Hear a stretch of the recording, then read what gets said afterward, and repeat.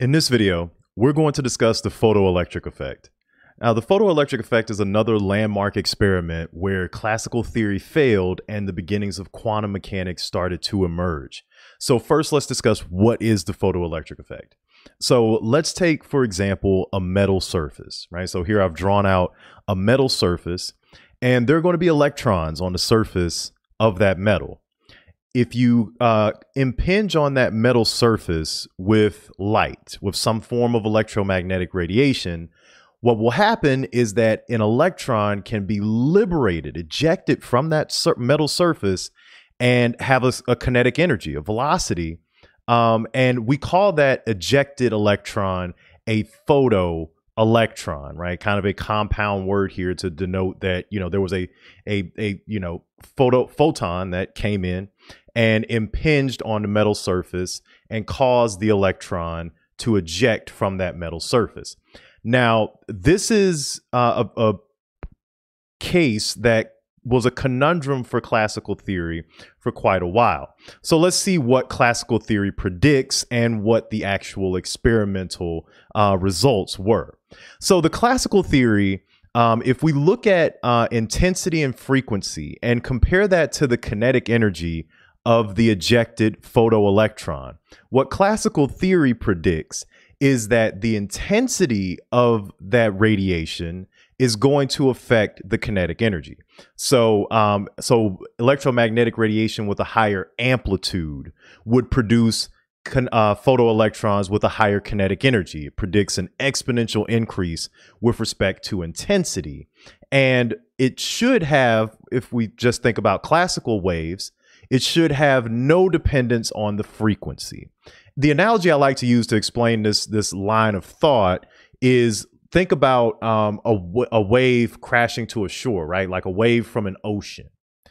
If the wave comes in with a high enough amplitude, right? So if it's a really large wave, then it will have a destructive effect on anything that's on the shore of the beach, right? Regardless of how frequent that wave is. If it has a high enough amplitude, it'll cause a lot of destruction.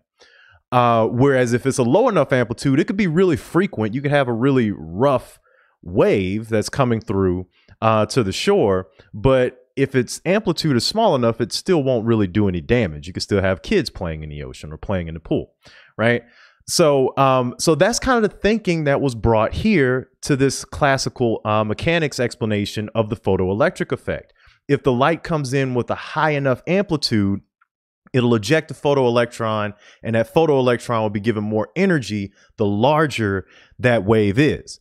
And it shouldn't have any dependency on the frequency. Now, what actually happened experimentally?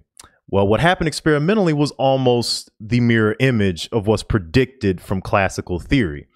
Experimentally, the kinetic energy has zero dependence, no dependence on the intensity of the wave, and it actually depends heavily on the frequency of the radiation that impinges on the surface, right? So here are the experimental plots. So just kind of sketching this out. Intensity, there's no dependence for the kinetic energy on the intensity of the wave. And if you vary the frequency, it actually increases linearly with respect to the frequency of the radiation. Now, I've put here, I don't have it starting at 0. I have it starting at a specific point. This specific point is known as the threshold frequency. So we call this the threshold frequency. Turns out you have to impinge on the surface with a specific frequency of radiation. And anything above that will increase the kinetic energy, but you have to meet that baseline threshold frequency that I'm denoting as nu naught here on the plot, right? So let's kind of walk through the main insights from this experiment. So there were 3 main insights from the photoelectric effect. The first is that the kinetic energy of the photoelectron, or the ejection of a photoelectron, depends on frequency, not intensity, right? So ejection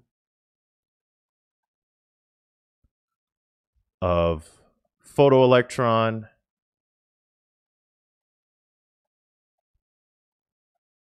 depends on frequency, not intensity. Right? And think about how big of a paradigm shift this really is from the thinking of classical mechanics. If you've studied waves and electromagnetic radiation, then you know that the energy classically for any wave is dependent on the amplitude of that wave. So it would make sense from a classical perspective that the energy here should also depend on the intensity, but it doesn't, right? So this really flies in the face of everything, of all the conventional wisdom from classical mechanics about waves, right? Now, the second insight here is that the kinetic energy increases linearly with the frequency, right? So the kinetic energy, and I'll just abbreviate it as KE. KE increases linearly with frequency.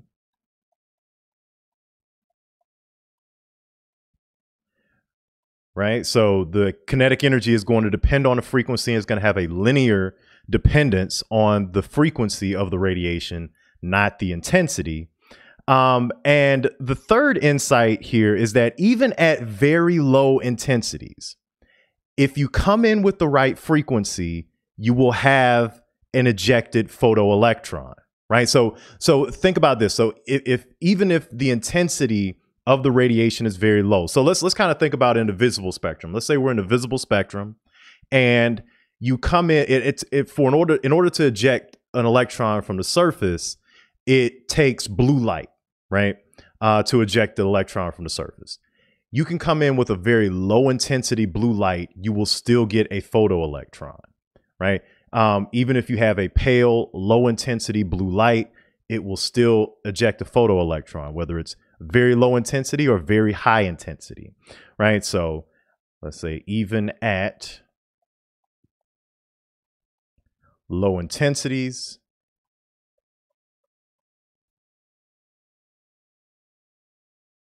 a photoelectron is ejected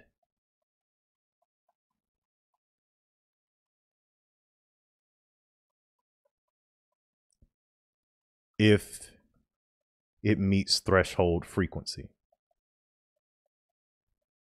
right? So as long as it's at that threshold frequency, it could be the weakest intensity radiation, it will still eject a photoelectron, right? So that's telling you that this energy is really frequency dependent, not intensity dependent at all, right? So what these insights give us, this is really the first experimental evidence of a photon, right? So really before this, a photon was kind of a theoretical construct, at least kind of explaining this to anyone.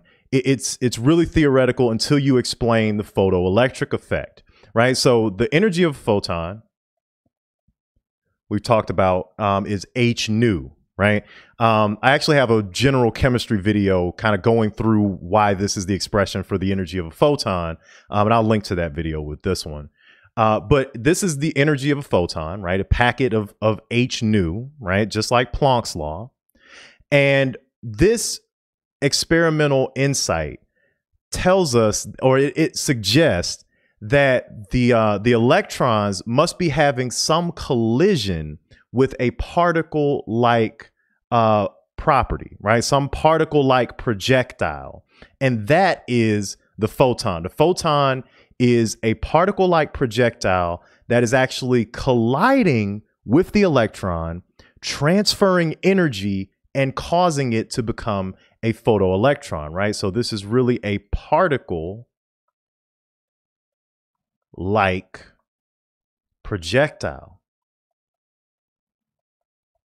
Now, why is this a big result? Well, this is a big result because electromagnetic radiation is always treated as a wave, right? It's not really treated as a particle. In classical mechanics, waves and particles are treated separately and their properties don't really overlap. But here we see a first glimpse of what's known as wave-particle duality.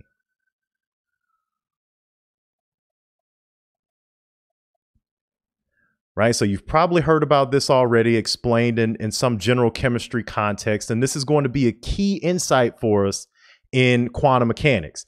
Sometimes you treat waves with sometimes waves exhibit particle-like properties and particles exhibit wave-like properties. This wave-particle duality is really on display here in the photoelectric effect. Something that we usually treat as a wave, electromagnetic radiation, is here clearly exhibiting a particle-like property, right? So we call those particles photons, and they each carry an energy of h nu, right? Where nu is the frequency and h is Planck's constant. Okay, so now let's build up a model to explain the photoelectric effect so that we can kind of be able to calculate the kinetic energy and the velocities of these ejected photoelectrons. So what I've drawn here, this is just a y-axis where energy is this y-axis, and I've drawn a dotted line to represent the 0 point, right? Because we know it has to cross some threshold before a photoelectron is ejected, right? So I want to kind of draw out a mental map here of the model of the photoelectric effect, right? So there's going to be some energy that's necessary to cross before we get any energy past this 0 point, right? The energy that's necessary to eject a photoelectron. This energy we're going to call the work function, or it's referred to as the work function. And we use the Greek letter phi, or phi, depending on how your professor says it. The Greek letter phi, and this is going to be the work function.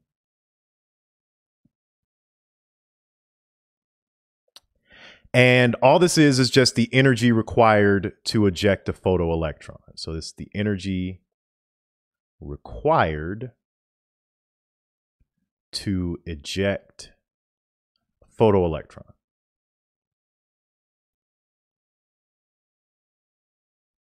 Right, and we know that once that photoelectron is ejected, it's going to have some kinetic energy. So we're going to put that up here. All right, so this is the energy, the kinetic energy of the photoelectron. So this is Ke of the photoelectron. Right, now thinking about the energy of the incoming photon, right? By the law of conservation of mass, it has to be equal to the sum of these two, right? So we'll put that off to the side here,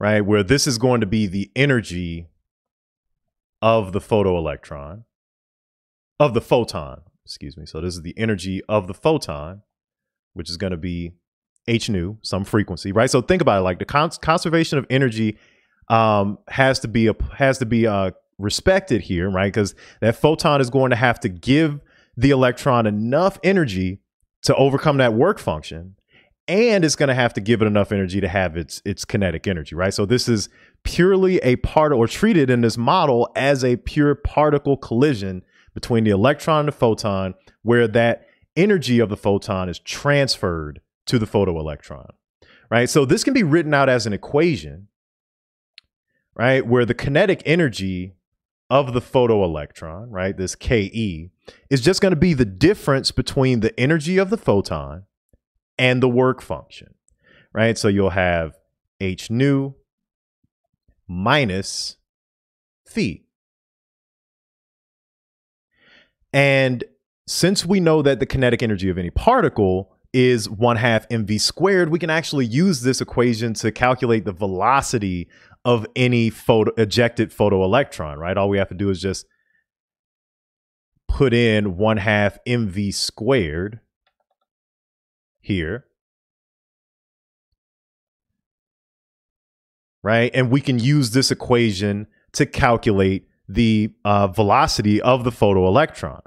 Right. So from this model, we know that a photoelectron will not be ejected if the work function is if the work function is greater than h nu. Right. So if we have h nu is less than the work function, right? So if this energy of the photon is less than that work function, then you have no ejection, so no photoelectron. Right? If that energy of the photon falls below this dotted line, then you get no kinetic energy. You get no photoelectron. And this is consistent with what we saw in the experimental plots because the kinetic energy has a linear dependence on the frequency via this equation. Right? So this sets up a model for the photoelectric effect. In the next video, we'll look at an example problem applying this model to a problem of using the photoelectric effect.